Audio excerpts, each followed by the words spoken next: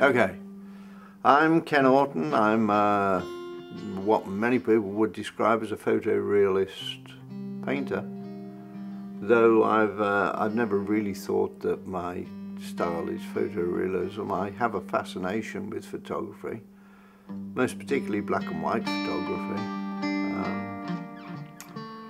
and so I think to interpret in paint those things that are the very shadows of the objects I'm trying to paint is really quite a feat.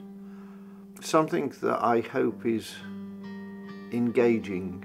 In that I mean something I hope that it will interact with the viewer's intellect and heart. The paintings are, in painting them, they engage me. They make me employ skills and techniques that are really quite difficult. They've taken a long time to acquire, and maybe the thing I want most is for people to look at them and think, well, how on earth has he done that?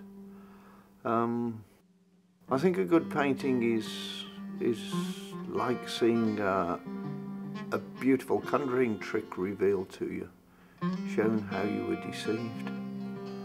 We are, after all, trying to render a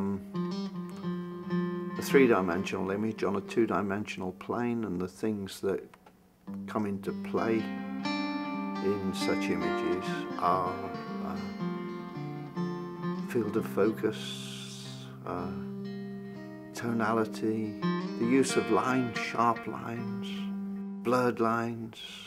I think one thing I'm trying to do maybe is I'm trying to replace what would be atmospheric perspective in a classical landscape. I'm trying to replace it with things that occur in photography.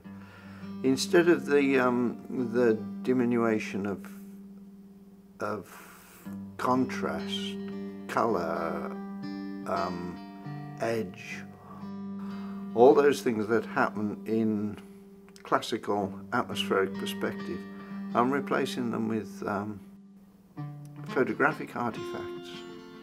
I do really enjoy playing with that field of focus thing, having some objects really very sharply in focus, and some objects falling back and developing their little bouquet around them, developing that wonderful lens blur that things get when they move out of focus.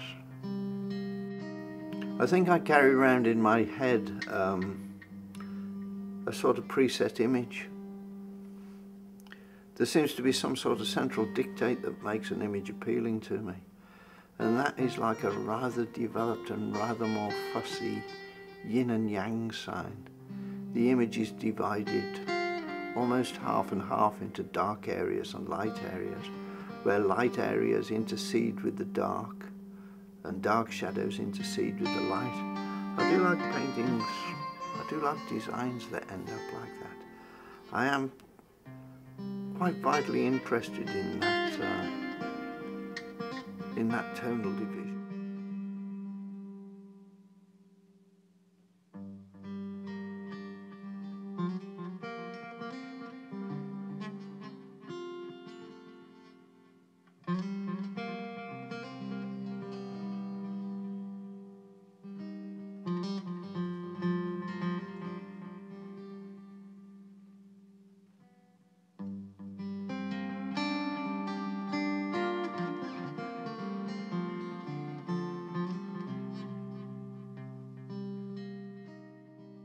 I painted a great many paintings as a young man that were only in black and white.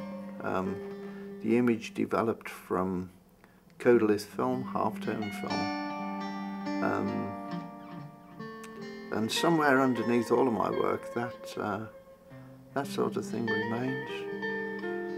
So this black and white painting that I'm working on here, it really is central to the way I think about painting.